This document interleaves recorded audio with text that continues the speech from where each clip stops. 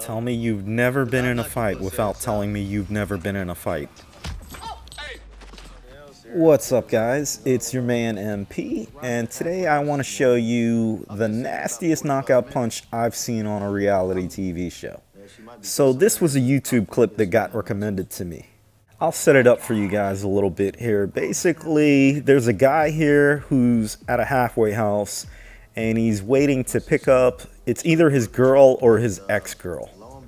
But he's waiting there, and then a truck with another dude shows up that he says he recognizes from the city. They look at each other, but they don't say anything to each other. Like I said, he's there to pick up his girl, and he doesn't know what this guy is there for. One dude is named Curtis, and one dude is named Kevin. What's up, Jordy? Hi. Ooh, that's pretty embarrassing. She said hi and walked right by him and walks directly to the other dude's truck. Just so you guys know, Kevin is the dude with the beard, the backwards hat, and the tattoos.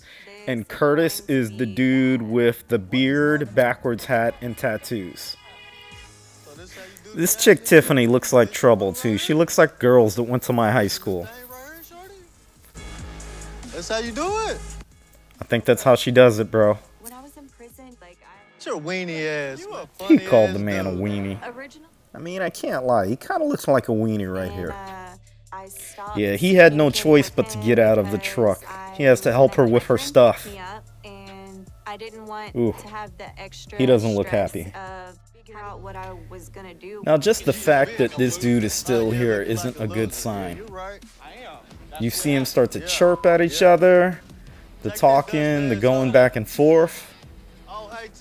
These are all red flags that something's about to go down. The way this girl Tiffany has her head down and isn't talking to the ex at all, I mean, that's what the new guy should be doing. But he instead decided to do this. Touch me, dog. Well, you shouldn't have did that, bro. Boom! Down goes Frazier. Now, come on, bro. You had your hands behind your back. Why would you do this? Why would you think this man wasn't going to hit you? Maybe because there was security there? Because security literally just goes, "Hey." Yeah, he feels bad now. That dude went down like a sack of potatoes. Bitch, you didn't even get out of the car to see if the guy was okay. Like, is it really hot outside or something? Like, why aren't you checking on this dude? She is not leaving his truck. Like, the dude that came to pick you up from the halfway house is on the ground right now. He's like, fuck this dude. About to run this dude's head over. Meanwhile, the security guard turned on the strobe effect on his flashlight for no reason. You're gonna make this guy throw up. This chick Tiffany just got out of her halfway house about 10 minutes ago. I'm done with Tiffany. Yeah, that's probably a good idea, bro.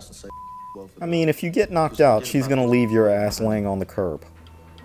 Literally. Now look at this dude. Head's all scratched up. His hat's off.